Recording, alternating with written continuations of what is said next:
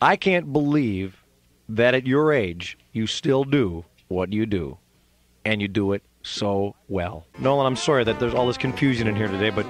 Oh, I've enjoyed it. You are? Oh, yes. Really? You're just sort of a low-key individual. You just like to... right?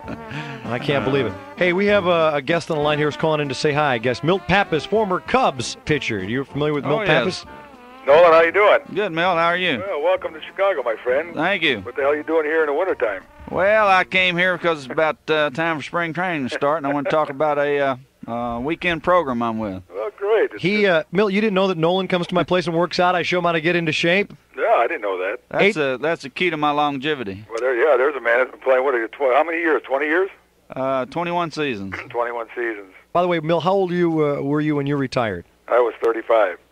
35, you little wimp. Yeah, tell me about it. Milt Pappas, you little wimp. Here you are, you're pitching for the Cubs. You had to get out of it. Nolan Ryan's over 40, throws 100 miles an hour, still holds records. He'll be at spring training. Hey, that guy, Nolan deserves a lot of credit, my friend, because here's a guy that's been in baseball for 20 years and throwing a fastball as he has all his career. There's not a lot of pitchers, probably none other than Nolan Ryan, that has lasted as long as he had, throwing a ball as hard as he had without having major arm problems. He deserves a lot. How do you do that? The pitchers, you think they get they get treated like babies. They got their little arms, they have to have 5 days rest. Well, I'm as far as my health is concerned, I've been very fortunate. I was blessed with a good arm and I developed a good delivery, and I think that made a big difference. And then I've worked hard at staying in shape, and I think all three of those are the reason that I've been able to have the longevity I have.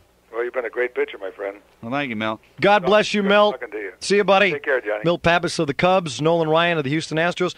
But I don't actually understand what it is you're in town to promote. It's a weekend It's a pamphlet called The Weekend Athlete, and it's free, and they can send off for it. They can contact the Beef Industry Council here in Chicago. But it's a free pamphlet. Right. So how do you make any money on this?